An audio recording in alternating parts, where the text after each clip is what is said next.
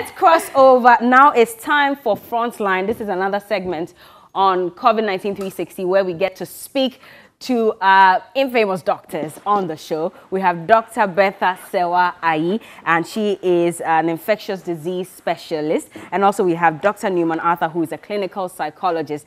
Thank you so much and good morning. You all look very well. Yeah, good morning. Good morning. Another round of education for us. But quickly, let me just update people one more time. And so as it stands, Ghana has recorded a total of 313 cases. This is 26 new cases as compared to the 287 cases that we had recorded earlier. Now, when you go back to Greater Accra region, it used to be 256. Now we're at 274. Ashanti region had recorded 18 as of the last time we updated. Now it's moved to 25. Northern region still stays at 10. Upper West region at 1, Eastern at 1, Upper East region as 1 as well. Now we have a new addition, which is the Central region. We've recorded 1 more case there. And so I'm going to start off with you, Dr. Newman Arthur. Now, if you look at the way we're recording cases, is there a particular trend that you may have identified? And can you give us more updates on that? I think that if you look at it carefully, it started from Accra, shifted to Kumasi. Now it's getting to other places. And I think that basically it's because of movement. When the president talked about the lockdown, right, you had a lot of people leave Accra and Kumasi to other places. And that movement may be responsible for the spread across the other regions. Because this virus moves when a human being moves. So until you're able to contain them in a certain environment, the moment they move, it will be difficult to control the spread. So I'm sure even in Cape Coast, in the coming days, we expect to hear maybe some other numbers coming up, right? So the moment a human being moves, the virus moves. When a human being doesn't move, the virus does not move. Speaking of which, so I think that it is the movement around that period that is responsible for the spread in other regions. Speaking of which, we're hearing that even after the president shut the borders of Ghana, air and land, we noticed that there was a man who tested positive recently. I think he's part of the recent cases in Kumasi. And it was said that he arrived in Ghana from Côte d'Ivoire quite recently after they had shut the borders. Okay, so we're not able to establish how he managed to enter the country. But from what we're hearing now, when they heard that he had contracted the virus, a lot of people rushed to want to go and see him and identify him and know why he was the one or how he's the one who contracted the virus and all of that. Does it mean that we really still don't understand what it means to stay away from each other? No, absolutely. I think that the information going around about this virus is influencing a lot of people to think a certain way about what the virus is. So if someone has a respiratory infection, why do you have to go and see the person if you don't have a certain mindset about the illness? And so when people hear corona, and I'm sure when they hear corona, it sounds something in their ears. It looks like I don't know whether it's an alien or another type of animal, something. So people have all kinds of mindset about this. And that is one of the things that is responsible for stigmatization all over. I learned someone went from Accra to, I think, Cape Coast or so. And they asked, where do you guys say it's Accra? They all started running away because corona has arrived. So that is why I say that, you see, the people in the cities and around may have heard, even those who have access to information consistently, like those who watch TV are on the internet. But in our population, how many people have TV sets? How many people even watch? And most people around this time may not be listening to a news or something. They may be watching movies. Even young people around, what are they watching on their phones? They don't have time for corona and stuff like that. So it's a sign that the education hasn't really gone on, because anybody who understands will not stigmatize anybody. And the person also won't be too overly afraid or panic about it, but they are going to be cautious. So the information really has to go, because anybody I try to explain to, right, they tend to understand, and they are happy they had that information. And sometimes you wonder what they are hearing from other sources. That is why TV3 is doing a very, very good job this time trying to, this program is amazing. It's amazing. We are very grateful. We are very grateful. Add some momo to it for us. Anyway, so let me go back to Dr. Bertha Ayi. And we're talking about the deaths. He's saying that he's not sure why people are scared. Well, for me, I believe that maybe the issue about possibly dying from the virus could be one factor as to why people are scared. Now, we have recorded 6 deaths. Out of those, we only have information for 4 of them. Okay, the first one, it said, was a 61-year-old Lebanese male trader. You know, he reported to a facility in Kumasi with fever and cough. They tested him, he was positive, and then unfortunately he lost his life. The second death, we don't have details on that. The third one was a wife of a retired 2-star general. This happened at the 37 Military Hospital. And, you know, Anita had already given us updates as to how we're hearing that she may have received a parcel. I think I heard that it was from the UK or so, and that's how she caught the virus. Unfortunately, she passed on. Then Obuo's father, that was on March 27th, he also unfortunately passed. There was this hula baloo around his death and how it happened, and one person was revealing that he had just returned from a trip. Then yesterday, Doc, you also told us about the 5th death and what could possibly have led to the person, you know, dying, because the person was indoors for a number of days. And unfortunately, he didn't get better because they asked him to self-isolate. So you can see that they are not giving us exact details, because even the 6th death, all they've told us is we've recorded 6 deaths, but we don't have details about this 6th person. Now, what we've noticed as well is that for most of these people, they were above the age of 60.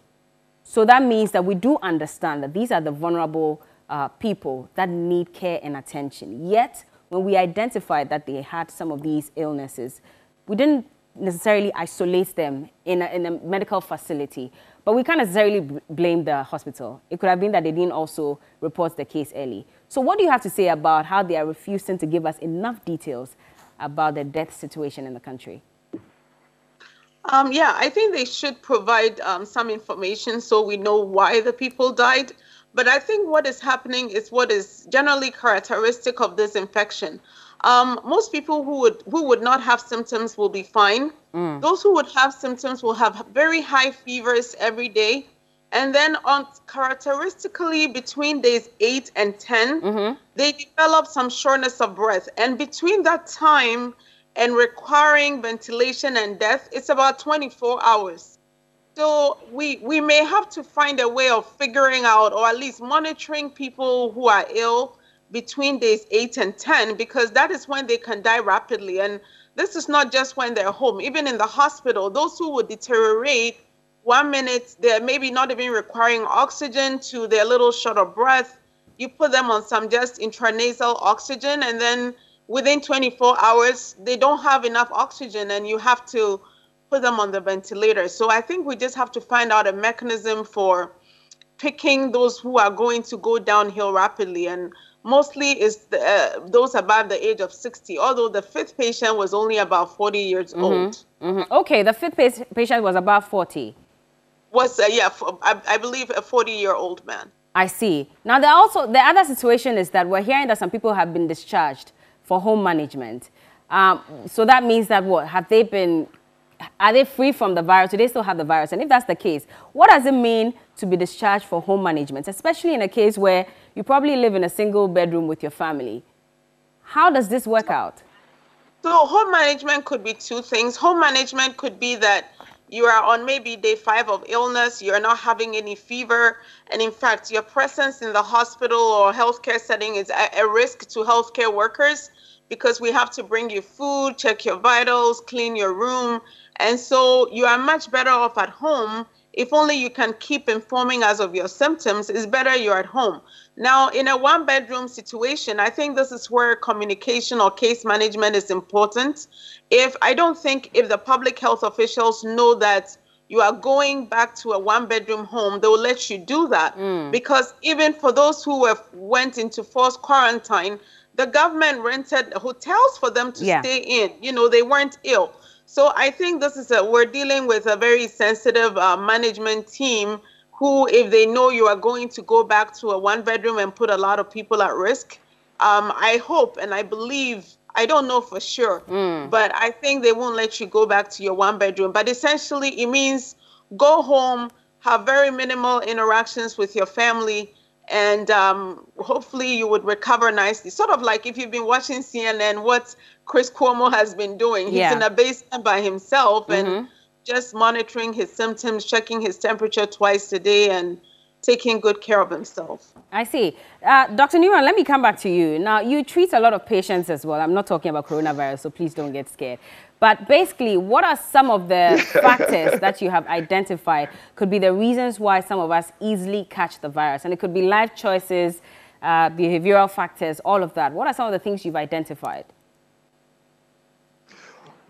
Oh, I think that for this one, like we said in other shows, we talked about stress. Stress is a major risk factor that reduces people's immunity, and that increases their risk of getting that. Then also behaviors, like for example, stay home, you will not stay home, right? You're likely to meet someone who has the virus.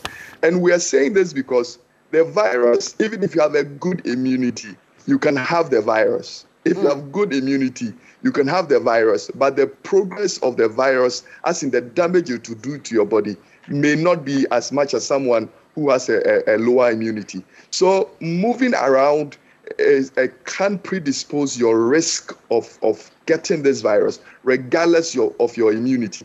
Then also all the things that we've told people to do, wash your hands, use hand sanitizers, social distancing. If people do not do that, it increases their risk of getting the virus. So it doesn't really matter who you are, where you are, what your status and everything around you, whether you're healthy or you are not healthy. So far as you come into contact with someone who has the infection, your likelihood of getting that infection is very high. Could it also be eating habits? You know, we have a culture where we tend to greet people easily. So you meet someone, hello, you know, we do communal eating as well, and all of that. So couldn't that also be a major factor?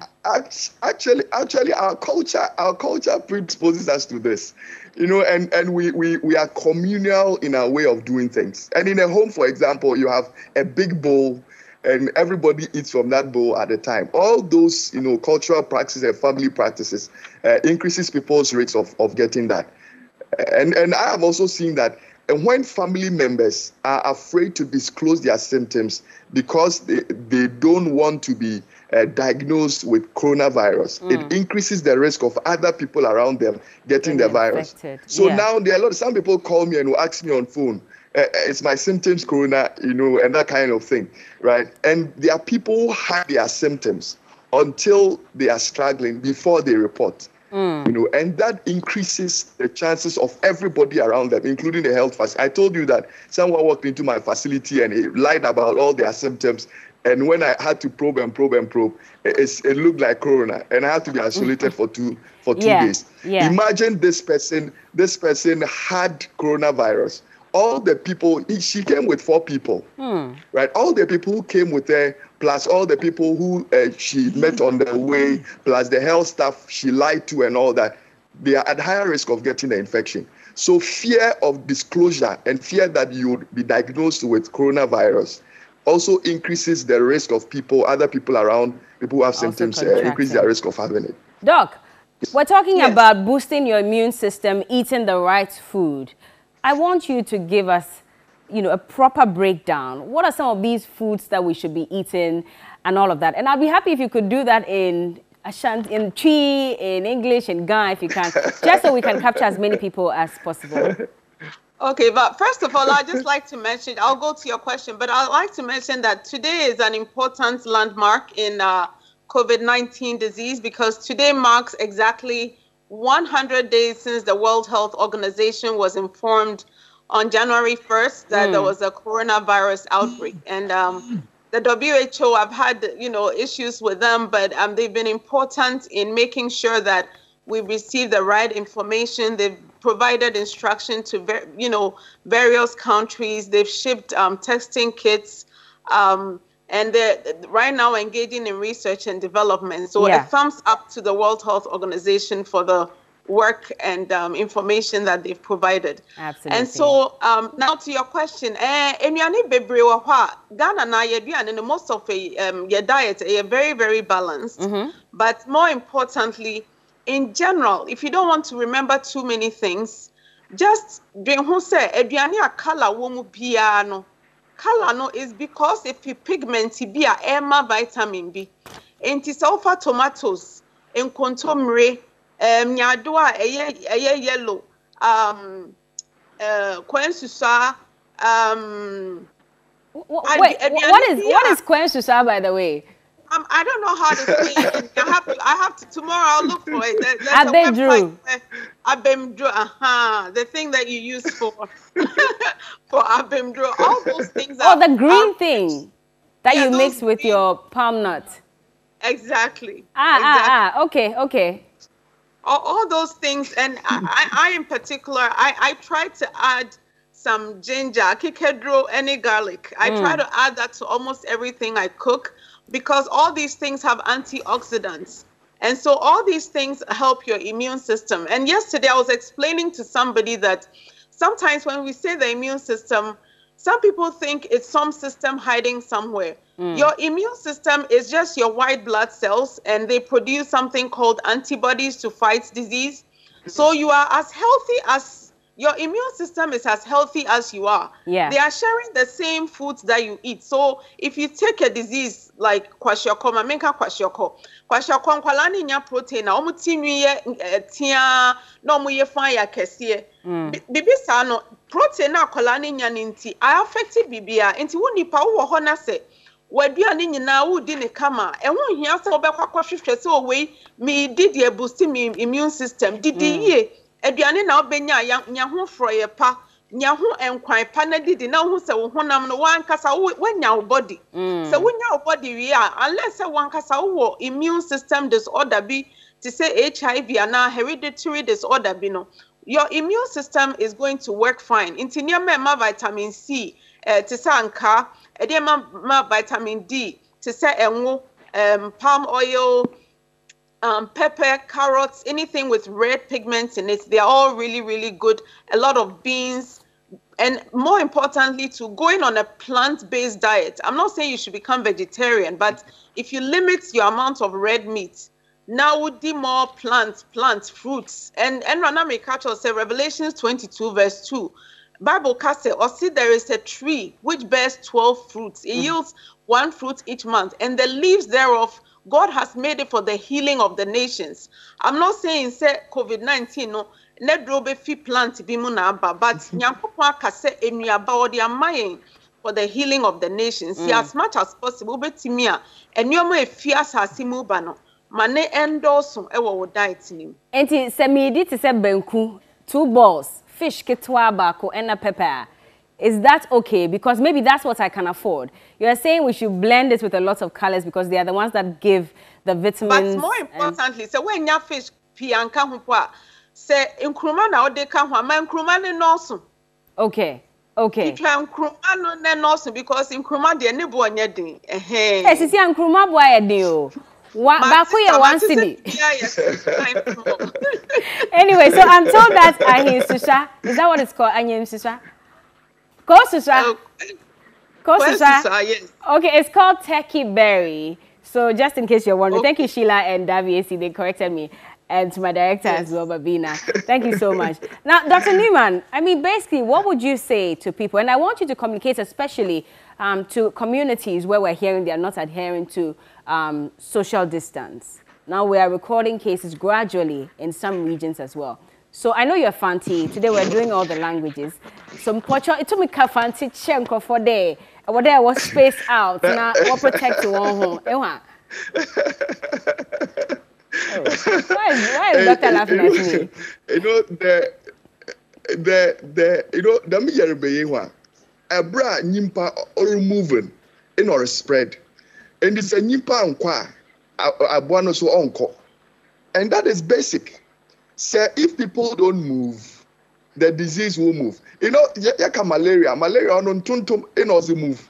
And tuntum a quarantine na oyazin. Chi the abia, you know, clean environment. But the nyimpa, honestly say catch the nyimpa don't tina wa. Nyimpa botuma tina wa.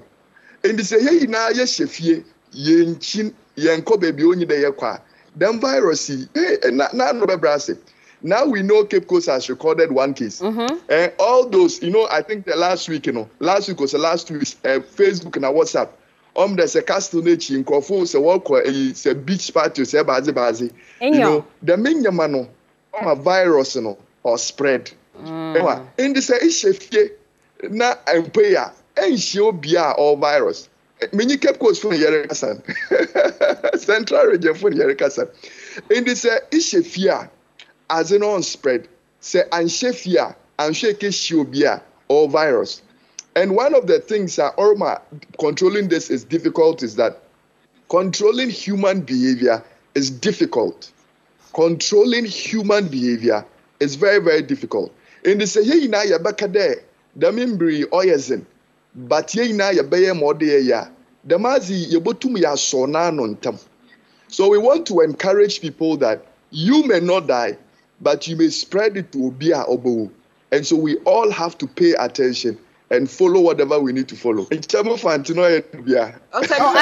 am perfect, Fante. I can perfect. Since I can cry, then maybe later we can add, you know, I just want Dr. Bertha to also leave a message in Ghana more about washing hands and all of that as well. Well, Dr. Bertha, why am I? You often in yami me Ghana be min panyefai hela eba ni e fada ne me ni teman say ameke heleba e wo min panyefai ka ke wa hisia nya bo amoden ni wa hiashia ni nye de wode fomo hu ofa ne ko ba for de government ke bo moden bia na nu free ya no agbele pipe ni inho no ni ho no kosemla no ke for de e me ake alcohol hand sanitizer say 20 she no ko tuni fesamla because a break of virus say e envelope completely e wo min danye shi ake nyeke we fe program enya bo wotwe nye fo anye de ni nye hiashia ni li ake nyumo e wo no ni government ke ni bi fe wo fie wo helane wo ba ye nonkunim ni wo ba nya wo se eja ke wo ba ka ke Ghana ni hela ba she enye ya shon because wo fe wo demoshi ni wo no jogba e wo min danyeshi o fa na samla komie ke min ke fonde. If I wash my hand with soap, can someone else also take the same bar soap and wash their hands with? Is it safe, or do we have to cut it in pieces and share? O fa ne samla wo fe wo ba ni wo use e fine because virus say ke na samla e ba break up completely. Oh, okay. Well, it's fine to share. Yes. All right. All right, thank you so much. This has been exciting. Dr. Bertha Sewai is an infectious disease specialist. Thank you so much for speaking to us. And Dr. Newman Arthur is a clinical psychologist. Is that why you say you're Azoye? Oh, that's Western region, not Central region. Anyway, but thank you. Thank you for speaking to us. And tomorrow we'll get some more updates, especially on the case in the Central region as well. But have a good day, and thank you for speaking to us. Now.